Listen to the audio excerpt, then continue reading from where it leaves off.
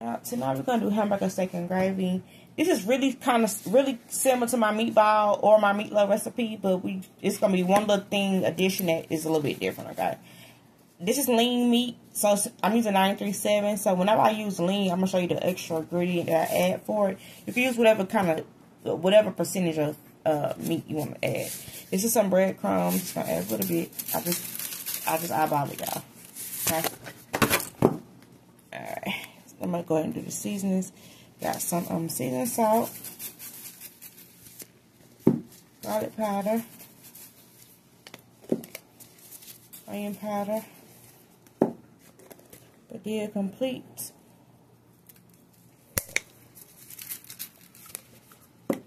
Cavendish, because y'all know I put that on everything. It's like my all-purpose seasoning. This is some Italian seasoning. If you just got parsley, you can just use parsley. Some black pepper, y'all. Oh, ain't that coming out? Okay, got. Alright, some Worcestershire sauce. I like that on beef.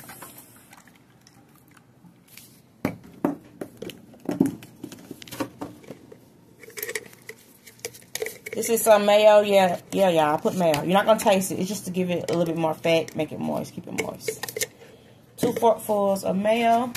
A little packet of onion soup mix.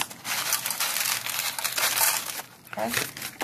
You're going to do just a little bit of milk. Again, sorry, I'm not really measuring 2 pours. 2 kind of slight pours. We're going to do 2 eggs. 1.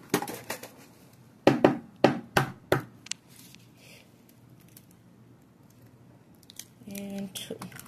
Okay. Gonna mix all this in for my patties. Alright, y'all. Once you get your mixture all mixed together, just all you're gonna do is we doing hamburger steak, y'all. Some people call them you call it Salisbury steak or hamburger steak, whatever you want to call it. Okay. Using hamburger meat, so just make patties, y'all. Honestly, just like you're making burgers. Just make patties. Just like you're making patties. Yes, y'all, I'm a glove girl. I don't like fooling with raw meat. If y'all like, just me especially when I have my nails on, y'all, I don't like fooling with raw meat. You get up under your nails and stuff. Ain't nobody got time for that. If y'all like it, knock yourselves out. But, yeah.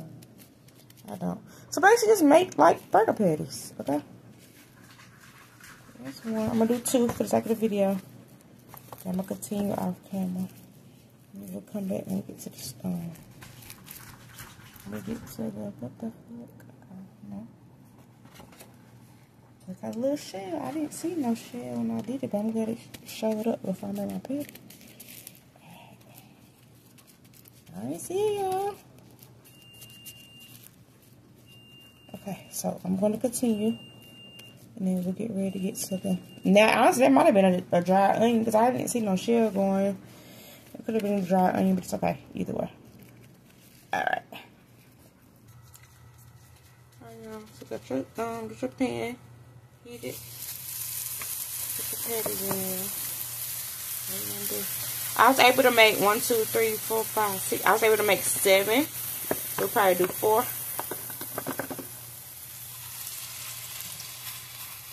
Yes, we'll do 4.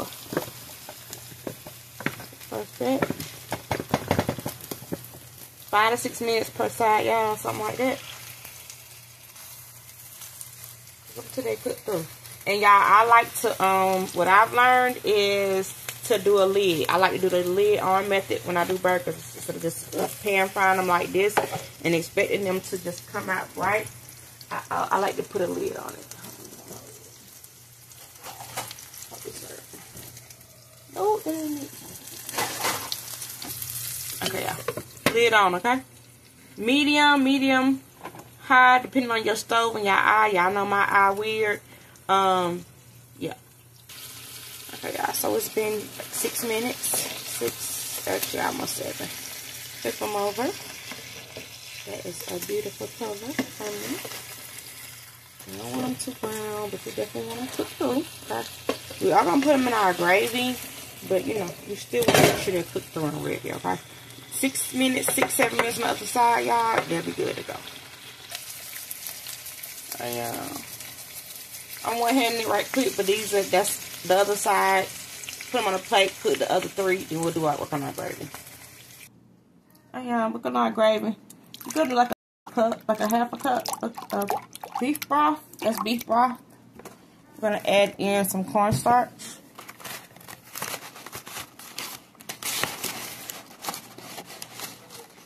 Let's do 1 and 2. I think that'll be good.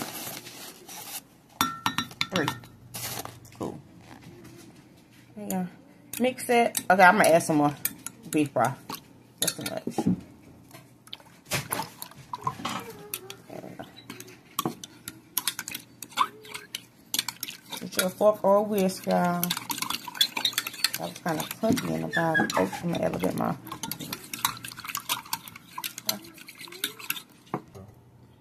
Oh yeah, so this is the mushrooms and the onions. Yeah, if you don't like onions, don't like mushrooms, you don't have to add it. You could just do your gravy, okay? And honestly, for a lot of y'all, especially for my beginners, you could really just get you a brown gravy packet and do your gravy, y'all. Don't feel that bad, okay?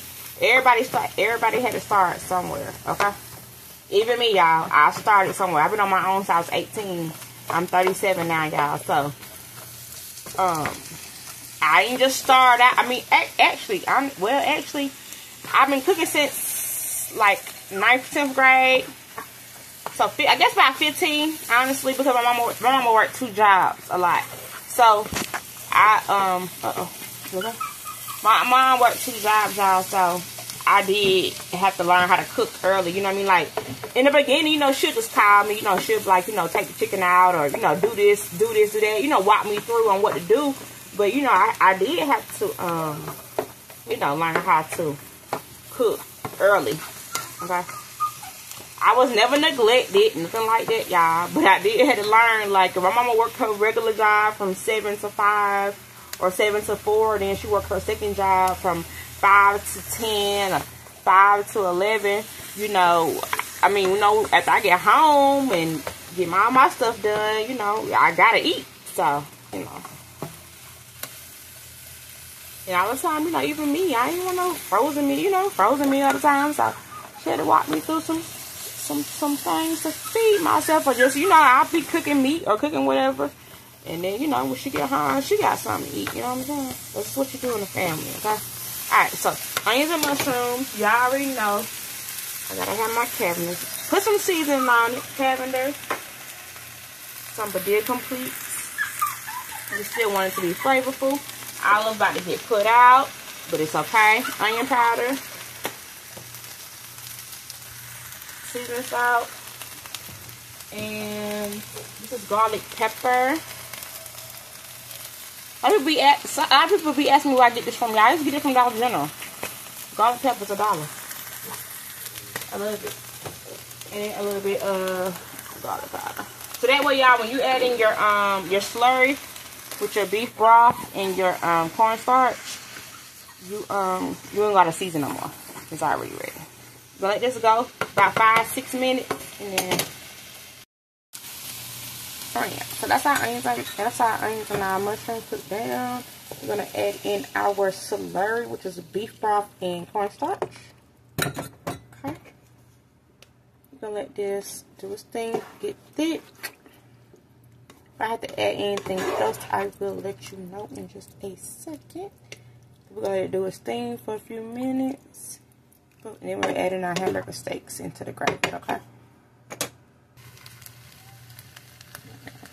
It's, look, hold on, let me go ahead and show you. Y'all see that? It's a little too tight. We're going to add some more beef broth. Okay? That should be the last time we got to add anything. Okay. We just last time. Okay, yeah. So, heads up. For the ratio that I did in the beginning, you're gonna have to add another cup and a half to maybe almost 2 cups more of beef broth to this to make your gravy the way that it should be. You see that? It's still very tight. But this is good. But I didn't have to add like literally maybe like a 1 3/4 cup of broth. I mean, more beef broth. So just put your hamburger steaks back in your gravy, or in your gravy. It's not even gonna fit all of them, but it's okay. It's nobody but us, y'all. You got a bigger crowd, bigger group, you know, use a bigger pan, deeper pan. That's what we got, okay? Let this come back to temp, and then we'll plate.